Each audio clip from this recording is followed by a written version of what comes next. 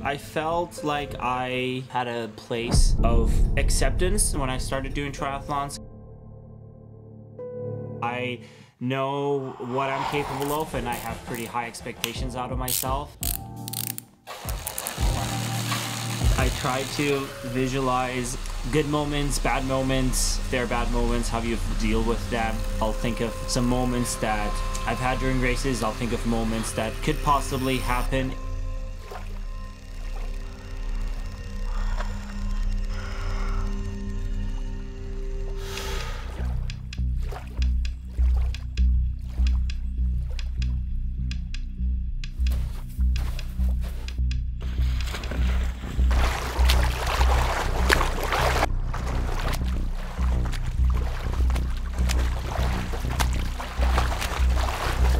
In 2021, I made it a goal that I want this to be a memory building experience.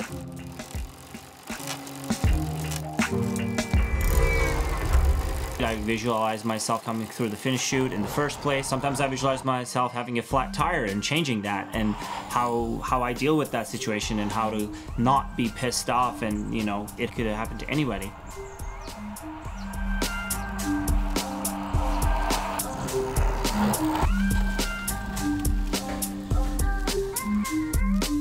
It could be really solo most of the time, and I wanted all these races that I'm going to, friends that I'm making, friends that I'm training with, I want those to be filled with memories, so that I've kind of changed my goal, and that keeps me motivated.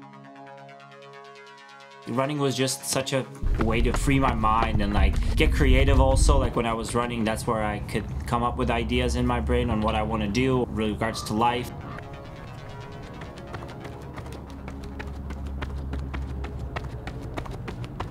I always told myself I will do triathlon till it's not fun anymore, and currently it's still fun.